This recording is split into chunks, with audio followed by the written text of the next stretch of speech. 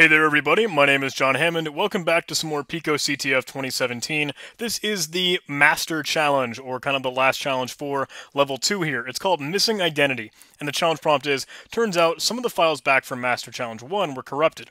Restore this one file and find the flag. And we're given a link here, which we can go ahead and grab the copy address for so we can wget it. The hints say, what file is this? What do you expect to find in the file structure? All characters in the file are lowercase or numerical. There will not be any zeros. Okay, so let's go ahead and work with this. I am going to wget this file. Oh, don't know why I accidentally copied. Now I should have the correct one in the clipboard. Good. Let's run file on this thing. So file. And it's just simply data. Okay, so nothing particularly good in there. EXIF tool, let's see if we can get any metadata on it. Unknown file type, nothing particular in there. So again, more low-hanging fruit. Let's try and run strings on this thing. And I'm seeing interesting stuff, right? Lots of garbage, it seems like. But at the very, very end, we see things like flag.png, not the flag1.png, not the flag2, etc., etc. And they have an IEND, or segments that would represent, okay, maybe a header or a chunk in a PNG portable network graphics image file. And I also see PK, which maybe this has just come from a little bit of experience or playing CTFs and doing this kind of stuff for long enough, but PK makes me think of a zip archive.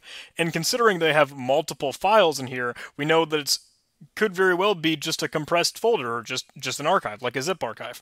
So if I actually tried to hex edit this thing, if you don't have hex edit, it's just a simple hex editor. You can sudo apt install hex edit if you want. You can use gex or bless or whatever one you particularly like, but I'm used to hex edit.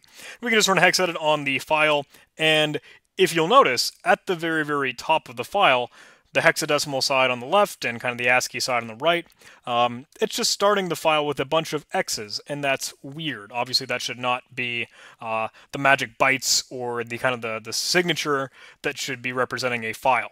There's got to be some kind of identifier, and that's what the file command uses to determine the type of file that it's looking at. The file command here will just read the first kind of bytes and determine the file signature.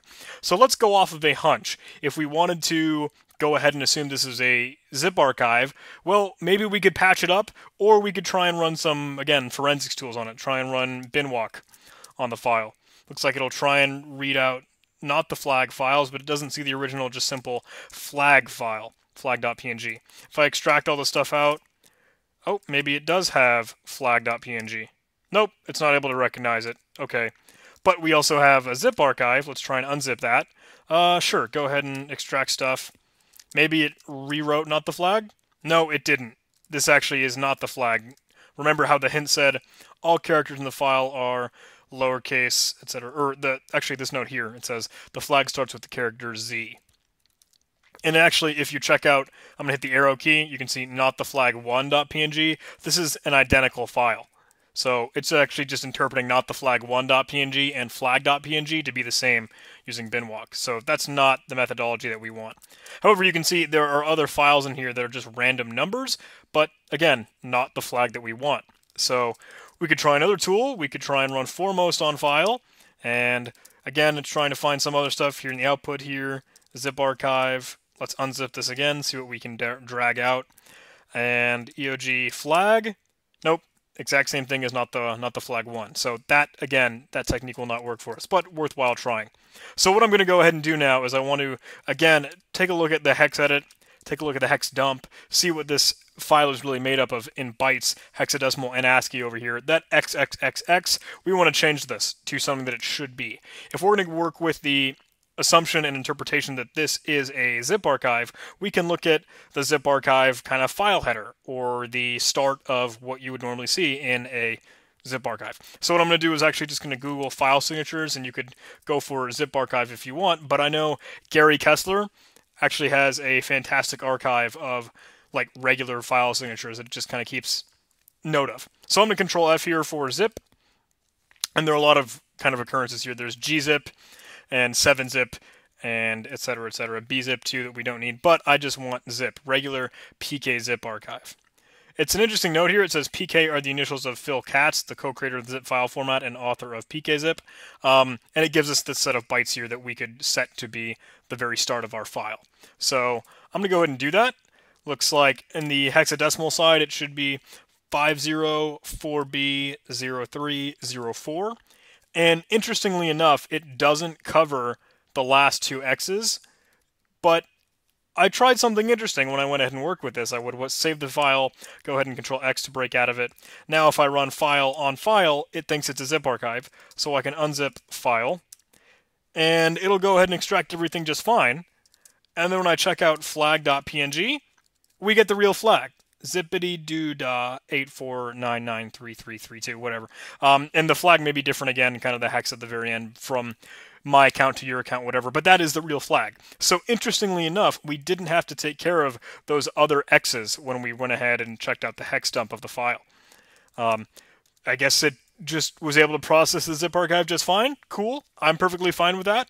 A flag's a flag, whatever. So that's it. Let's go ahead and take note of that. EOG flag.png, put it over there. Let's zoom in on that and let's write down the flag. Whoa. Zippity doodah 8499 3332. Cool.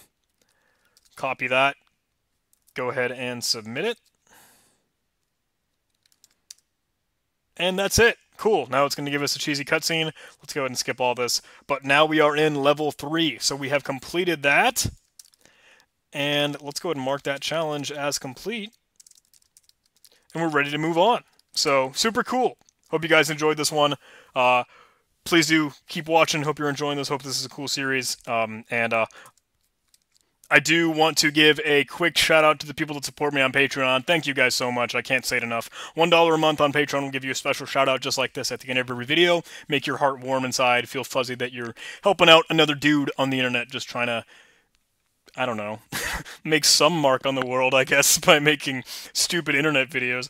Whatever. $5 a month on Patreon will give you early access to everything they release on YouTube before it goes live, because I like to try and record videos in bulk. I'm getting progressively worse at this, so I apologize. But that should not dissuade you. $5 a month and you get access to a shared Google Drive where I will try and upload and populate videos that I have recorded in advance, and YouTube is gradually releasing based on like a schedule, maybe a daily or gradual thing, whatever.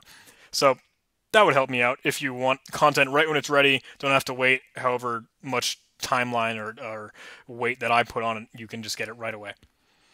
If you did like this video, please do like, comment, and subscribe. Link in the description to our Discord server. It is a cool community full of CTF players, programmers, and hackers. If you want to play PicoCTF 2018, opens this Friday.